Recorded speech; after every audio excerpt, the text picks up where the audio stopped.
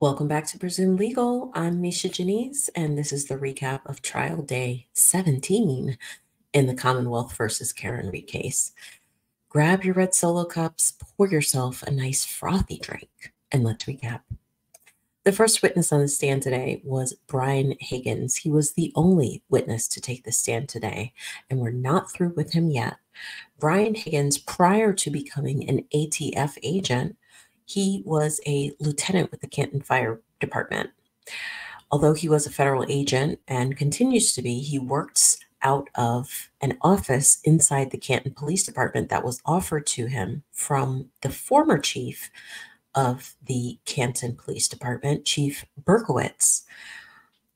Earlier on the day of the incident, that Friday, he was in New York for a service-related funeral. He traveled back to Massachusetts that afternoon with his good friend Brian Albert and Kevin Albert and Eddie Hernandez, all police officers or law enforcement. When they got back to Massachusetts, he switched from his service vehicle to his personal vehicle, a Jeep Wrangler that had a 6-foot plow attached to the front of it. Now, he switched cars because he knew that he'd be drinking. He and Albert made plans to meet up at the Hillside Bar and Restaurant. So they went there, had some drinks, and then they made their way to the waterfall where Brian Albert's friends and families were. So Higgins' testimony about his time at the waterfall was consistent with everybody else's testimony. He said he'd known both Karen Reed and John O'Keefe for about a year at that time, and he knew that they were a couple. He described his relationship with both of them as friends.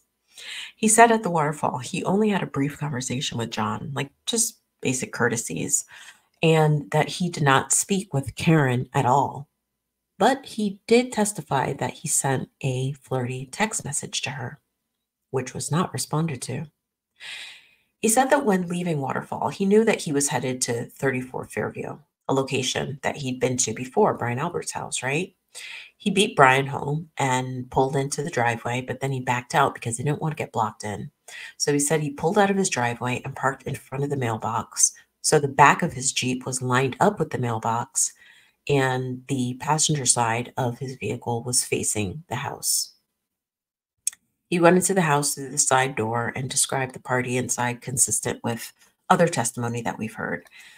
Now, he was asked if he knew Colin Albert. He said he doesn't. He said if Colin Albert came into the courtroom, he wouldn't recognize him. He doesn't know Colin Albert personally, and nobody introduced him to anybody named Colin at the house. At one point, he said Brian Albert took him to the living room to show him pictures of his son who was in the military. Higgins testified that he left 34 Fairview sometime between 12:30 and 1. He didn't stay long at all. He was one of the first people to leave, and he attributed that to the fact that he'd had a long day and he was only being offered beer at the house, and he wasn't a beer drinker. Uh, while he was at the house, he said he never went anywhere else inside the house, like the basement. He never looked outside the house while he was inside the house, and he never saw John or Karen inside, outside, or around the house at all. At one point, he sent a text message to John asking, "Where are you?" But he did not get a reply back from John.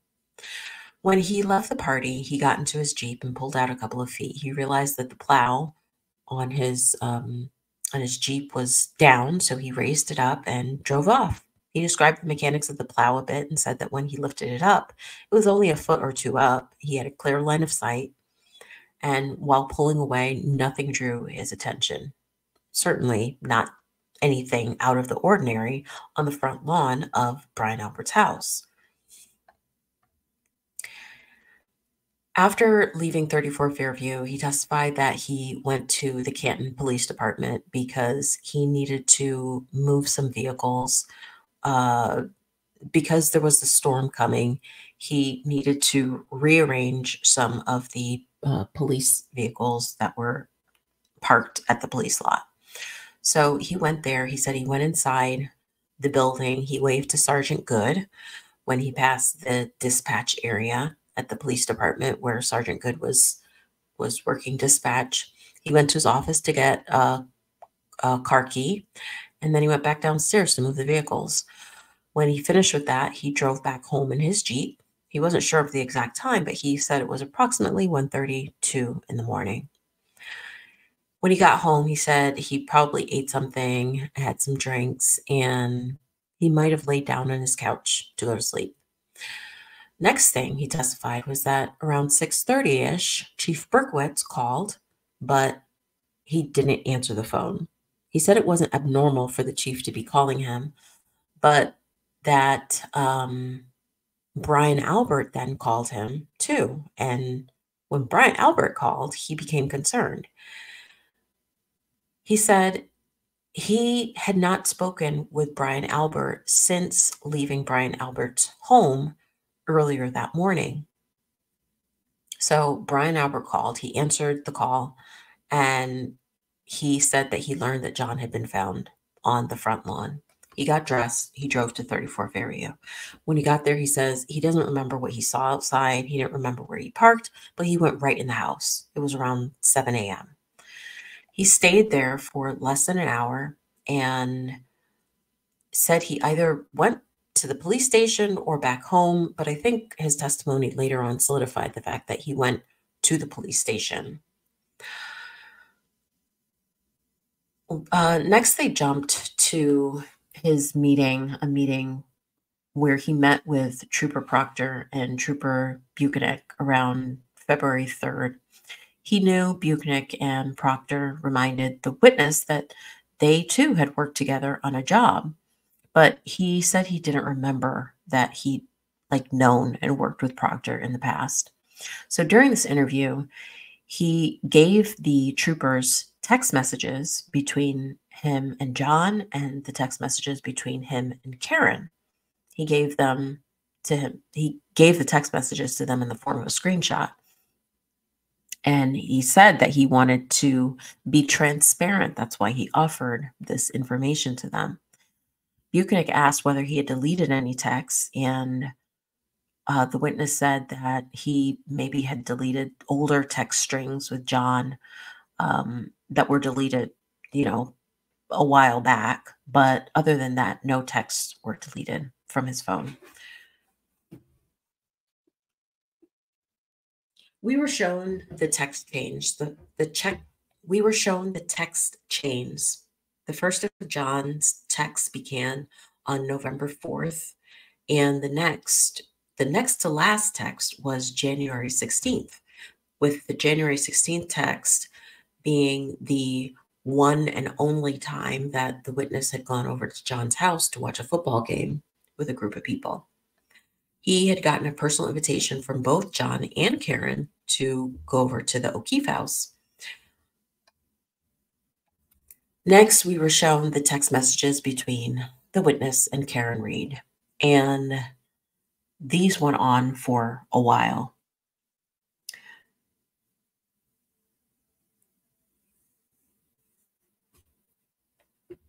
The first text between them was January 12th, when she said hello, and she called herself the Weed Whacker, a nickname she gave herself because of a time that they saw each other while she was weed whacking in John's yard.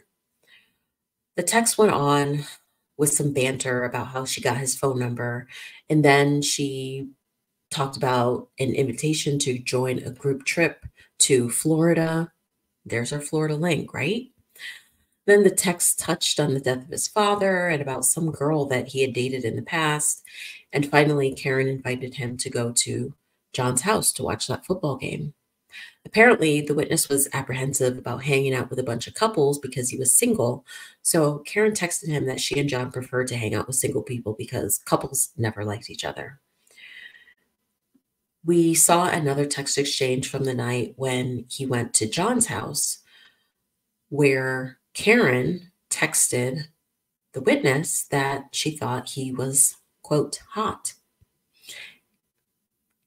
Higgins expressed surprise in his text response, but he reciprocated the emotion. and told her that he thought she was hot too. The witness said that that night, before he left the house after watching football, the defendant walked him out and gave him a, quote, romantic kiss. He said he wasn't expecting that from her and he was taken aback. Over the next 9 days, from the 12th to the 29th, the witness and the defendant sent each other text messages. He said he was trying to figure out the reason why she was texting him and what her motive was. Their texts went back and forth. It seemed like Karen was trying to figure out if the witness had any interest in her, and his text indicated that he was. He told her that he thought she was hot and smart and witty, but he kept asking why she initially reached out to him. Her texts were a bit evasive, but she did describe herself as single, as in not married. And she wrote that her relationship with John had deteriorated after Aruba because she caught him making out with another girl, and it was still weighing heavy on her mind. She expressed regret with that relationship and the responsibility of taking care of these kids who weren't her own. She said she never wanted to have kids. She, at one point, called them spoiled and said that there's always issues with them. She did apologize for venting to him and invited him for drinks, which he turned down because he said that he didn't have his personal car. She saw that John, she told Higgins that John saw the Ring camera footage of when she walked him out after the football game watch party. And the witness asked if John had seen them kiss. I don't know if he actually saw them kiss because she indicated that she knows where the cameras are placed, and she kept saying it wasn't that serious. She basically texted about her philosophy on dating and that each of them were single individuals.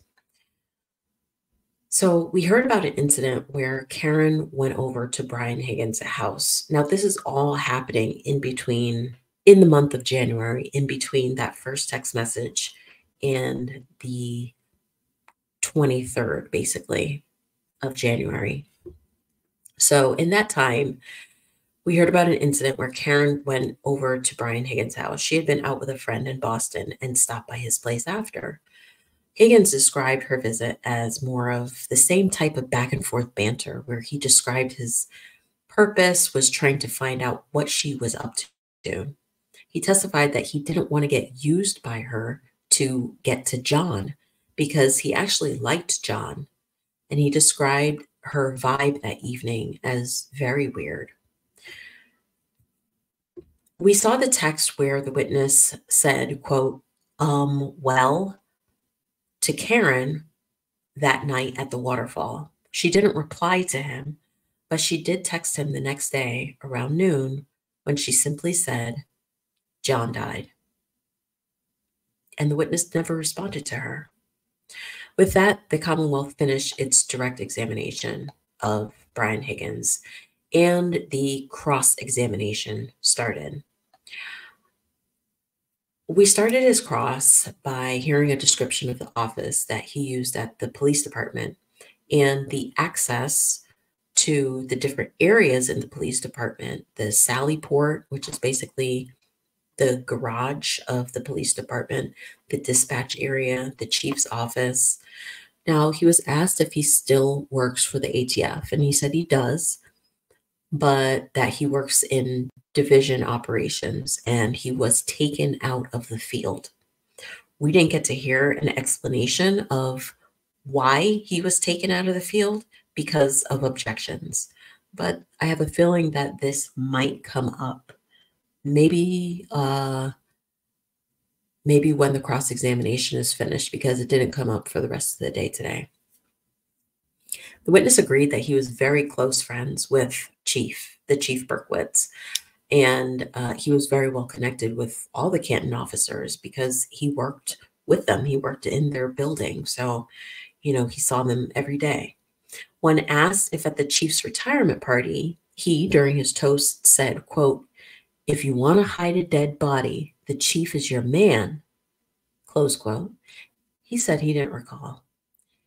He was also friends with Brian Albert, who in prior testimony said he socialized together about 50 times in the last 2 years. They were good friends. He was asked about his relationship with Eddie Hernandez, who he said he's known the longest out of any of the men he traveled back to Boston with that day after leaving New York. And about Kevin Albert, he said that they worked together professionally and they also socialize often.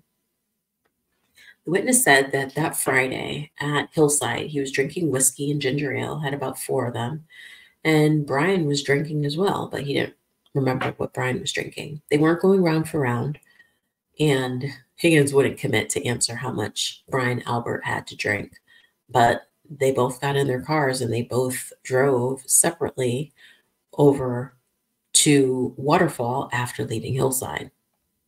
Seems like everybody's just drinking and driving in this town, including underage individuals. He was asked about the kiss goodbye from Karen. He said it wasn't just a peck, despite having called it a, quote, peck in the text messages between them. Today, he really brushed it off as just a figure of speech. He admitted that they never had any physical contact with the defendant other than that one kiss.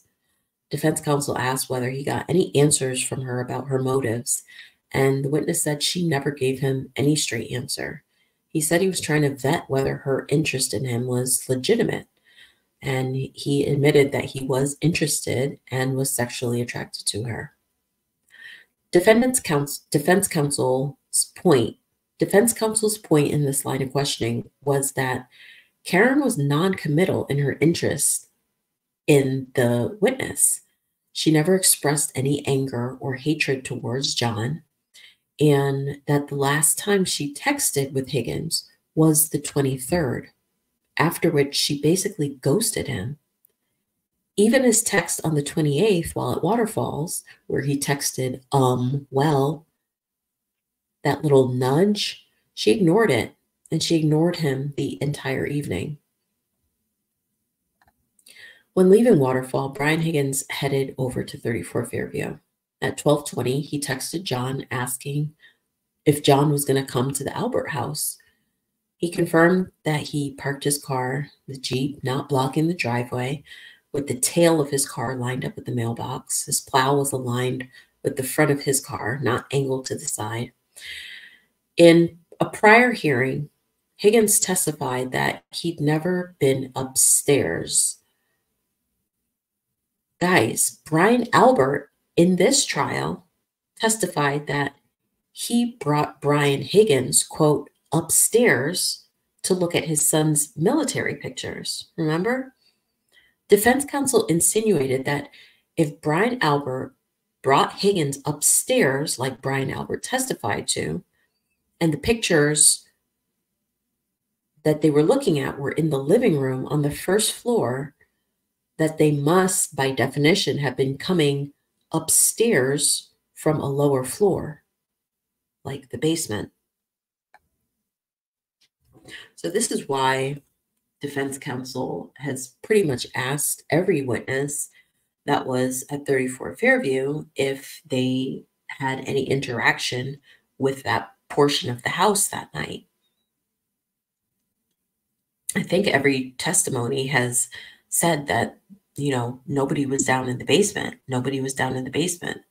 But did Brian Albert slip up when he said that he brought Brian Higgins upstairs to the living room on the first floor to look at those photos? It's a good question.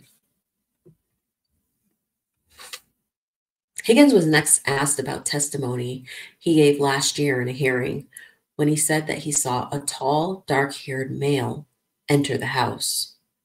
When he testified, he said that he saw the person come in and stay briefly. Today, Higgins said that he didn't recall if he ever told any investigator about the individual that he saw. He stayed half an hour, definitely less than an hour. He said he didn't tell anybody goodbye, and In a prior hearing, he testified that he made a beeline out of there. Today, Higgins said that he'd had a long day and he just wanted to get home. That's why he made a beeline out of there. That's why he was in such a rush. But he didn't actually go home. He went to his office at the police department. He said while walking out of the house, walking to his car, he didn't see anything on the lawn as he drove past the lawn. With his headlights on and no obstruction between him and the lawn, he saw nothing extraordinary out there. When he did get home after leaving the police department, he didn't use his phone that night, so he said. And he said that the first call he received was from Chief Berkowitz just before 7 a.m. So the witness was asked about the two phone calls between him and Brian Albert at 2:22 a.m. For 1 second, a missed call, and a return call that he made to Brian Albert 17 seconds later for a 22-second phone call.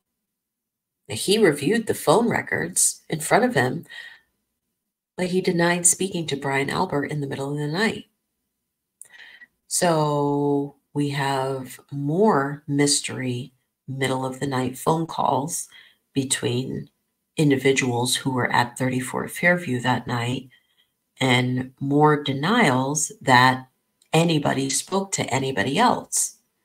Now, at a prior hearing, the witness explained the phone calls as butt dials. Here we go again, right? Despite his testimony that he doesn't sleep with his phone on the bed. So how is he butt dialing and his phone is on his night table next to the bed? How is that possible? He said he has no recollection of any calls and he did not speak with anybody. In a different prior hearing, the witness was asked, quote, "Did you call Brian back?" And the witness said, quote, "Yes, but it's possible the phone picked up on the other end and nobody said anything. And then I terminated the call," close quote. What does that mean? None of this makes any sense. All we know is that there are multiple phone calls, multiple records of phone calls, short phone calls between these individuals, phone calls that were not going to voicemail, that were being picked up, and everybody saying that they didn't speak to anybody else. Was everybody butt dialing in Canton that night? On the 29th, the first person he spoke with that morning was Brian Albert. And the first person he saw was also Brian Albert after driving to his house. He did call Chief Berkowitz back, and he said he told the chief that he had been with John the night before at Waterfall, and he had been at 34 Fairview, but he never told him about his interest in John's girlfriend, or that he had parked close to where John was found, or that he had texted John.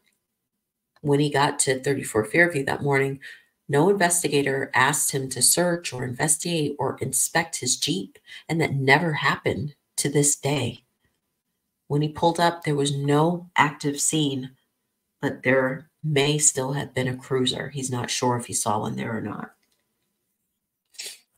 When he went inside the house that morning, the friends and family discussed the situation. He said he heard Jen McCabe say that the defendant said, quote, "I hit him, I hit him, I hit him." But defense counsel argued that his memory was as fresh about that as it was the 2:22 a.m. phone calls. After leaving 34 Fairview that morning, he went to the police station where he stayed most of the day.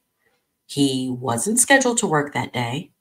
He didn't work that day. He was never assigned to help with the investigation of this case.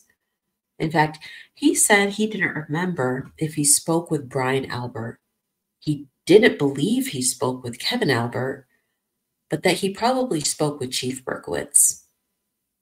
After he was shown phone records, he admitted that he did have multiple calls with each of those three people.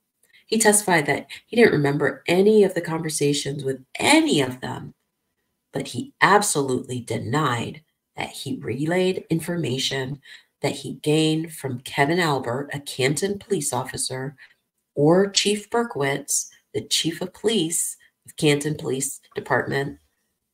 He didn't relay any information that he got from them to Brian Albert. He knows that definitively.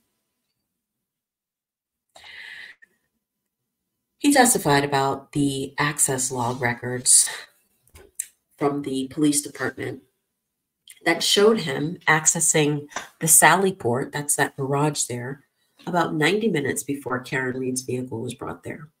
He said he didn't see anything like red Solo cups or brown grocery bags full of other evidence in the Sally Port when he went through it. Records show that the witness was in the Sally Port at 4:07, but he said he didn't remember seeing Chief Berkowitz in the Sally Port at that point or any time until the SUV was delivered there. He also didn't remember when he left the police station. The car was delivered at 5:36. He said he didn't think he was there still. He's got some serious lapses of memory of what he did that day or where he was that day. So Karen Reed's car was delivered to the Sally Port at 5:36. We learned that the video surveillance from the Sally Port garage at the police department at 5:36 when the car was delivered, it's missing.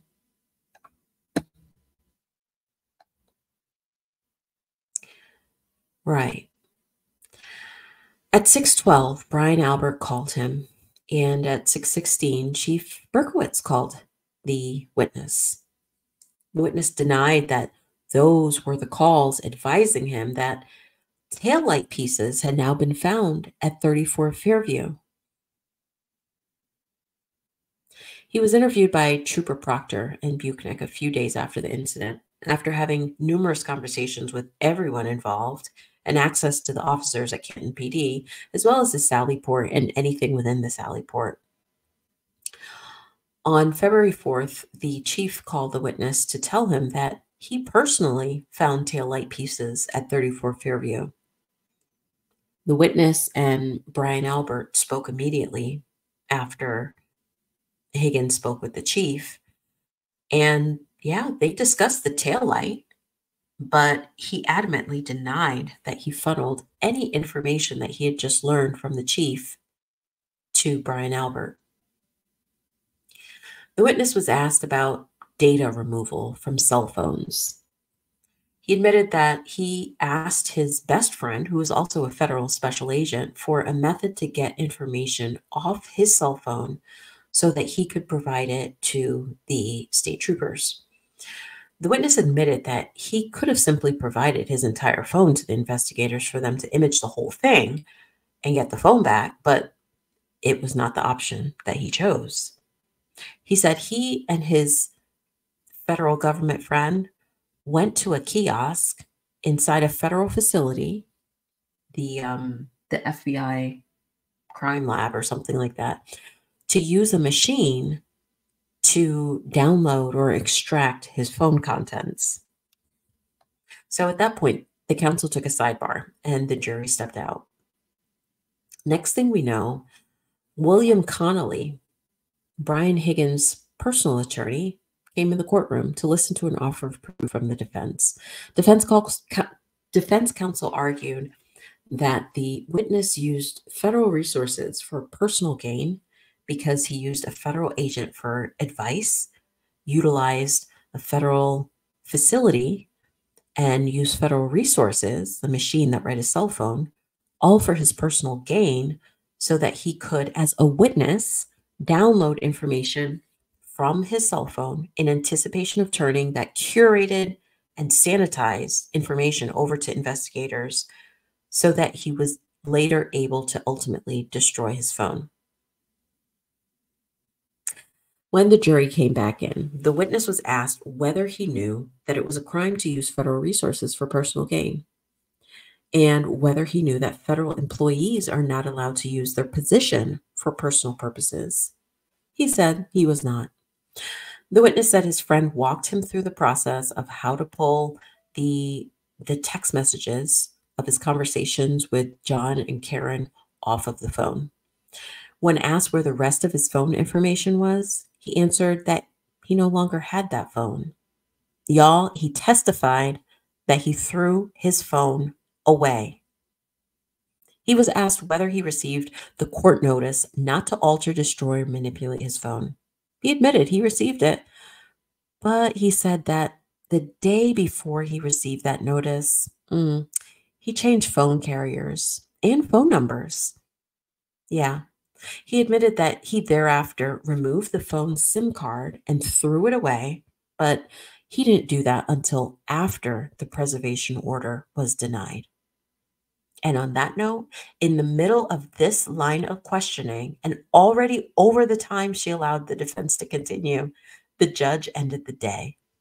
So we'll be back next Tuesday after the long holiday weekend. Tuesday will be the only trial day next week, and it should be good because we'll get the rest of the Higgins cross examination and hopefully get to another witness as well. So I hope you have a fabulous weekend. There's lots to chew on here. I'll see you back on Tuesday. Thanks for hanging out with me. Until the next drop. Peace.